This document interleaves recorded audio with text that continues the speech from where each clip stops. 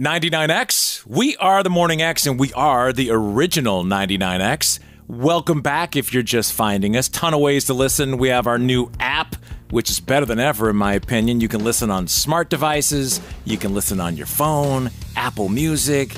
It's everywhere. And even, Leslie, the old-fashioned radio. Oh, I forgot about that. In your car. Yep, 100.5. We're going to start having on once a month. This is the first time. We had him on last month, and he was so fun and had so much good information. I thought it'd be great to have him on monthly, and I'm talking about Jarrod Oxendine from Oxendine Law. Good morning, Jarrod. Good morning, Barnes and Leslie. So nice to be with you all again. Thank you. So much great response from your appearance last time. You've got great information and insights from doing this for so long, and this, I'm saying, divorce.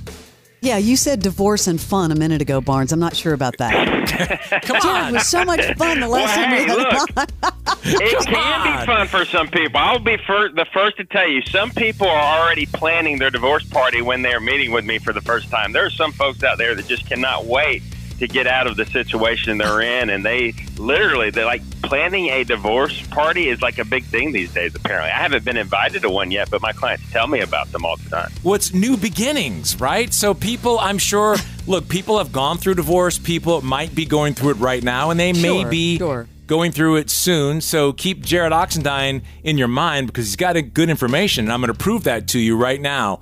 One thing I'm hearing a lot about, Jarrod, are high-profile women who are the breadwinners divorcing their slack-ass husbands. Is that a thing? Yes, it is. And back in the day, we never saw that, right? It was always the men that were out working and making the money, and the wife was a stay-at-home mom or, taking care of the household, and you would get divorced, and these guys were paying alimony. These days, it's very common to see either both parties working or, yes, even the wife being the breadwinner and the husband is the stay-at-home dad and he's the housemaker, and they get divorced. And I've had cases where the wife has actually paid the husband alimony. So that does happen. I'm seeing it in my social media. There are two of them that have just happened or are happening right now. And she looks happier than ever in every picture. And all of a sudden, he has disappeared from the stream. Right. There's no more images of him. And I mean, kudos. Like, wow. Whenever that turn happened, good on him. But here's a question. I saw this pop up in Buckhead, Brookhaven, referrals and advice. No kidding. Just like I watch reality TV, I read reality social media. So this was a question someone posed. I thought it would be perfect for you, Jarrod. Let's do it. Does anyone have a recommendation for an attorney who can represent, in all caps, both parties in an uncontested divorce?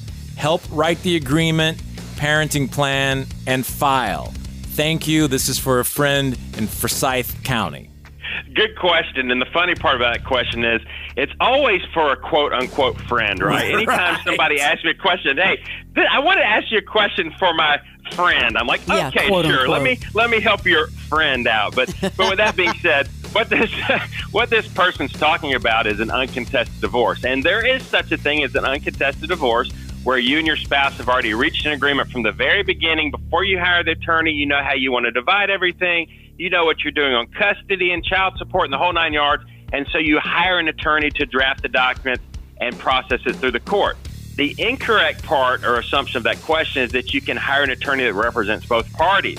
You can't. Technically, that attorney only represents one party. So whatever spouse comes in to meet with that attorney to present the terms of the agreement, that's who that attorney represents. And frankly, I've had people come to my office, husband and wife together, where they're trying to do the uncontested divorce, and I have to tell them, y'all have got to pick which one of you two I'm going to represent. The reason for that is because I can't technically represent both parties in a divorce case, because what the husband's interest might be completely different from the wife's interest. And let's say we draft up this agreement and one of them changes their mind or they don't want to sign. If I am representing both parties, I'm now conflicted out. I can't represent either one of them. So it's actually not ethical to represent both parties in a divorce case, even if it's uncontested. He's really good at this, Barnes, by the way. It just rolls off his tongue. It's unbelievable.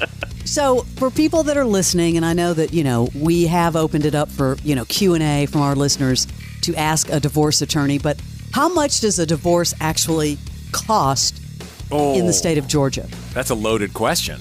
Well, I mean... Yeah, it depends on who you hire. I mean, I'll be honest. You driving down the interstate, you see these billboards where they're, advertising like a $5.99 divorce. And when I say $5.99, I'm talking about $599. Number one, it's not true. They're talking about like just the court cost, and they're going to charge attorney's fees on top of that. So I would run away from those guys. I mean, the filing fee in a divorce alone runs about $300 to $400, and those are the fees you pay to the county. But if you have an uncontested divorce and you hire a reputable attorney, they will probably give you a flat fee.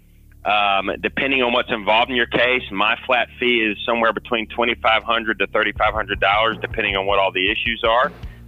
If it's a contested divorce, you're going to pay a retainer up front, and you're going to be charged hourly while the attorney does that work. And so basically, as we do work, we charge our hourly rate, and we deduct from that retainer. And if there's money left over at the end, you get it back. If we go over, let's say your case is really contested and we can't agree and we got to go to court, you may go over that retainer, and you would pay the difference. But the average retainer in my office is around $5,000. Some are more, some may be a little less, but the average initial retainer to get started runs around $5,000. And no disrespect to anyone listening, that is nothing. You do not want a discount divorce, because in the end, it's going to cost you so much more, both emotionally and financially.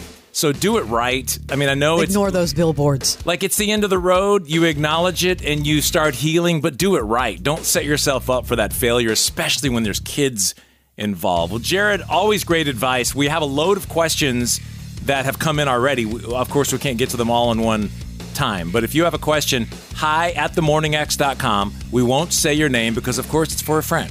We will not out you. And you can reach Jarrod Oxendine at Oxendine Law via their website if you have interest. And if that's something you need, that's oxlawfirm.com. Jarrod, thank you. Thanks, guys. We'll speak with you next month. Thank you. The Morning X with Barnes and Leslie.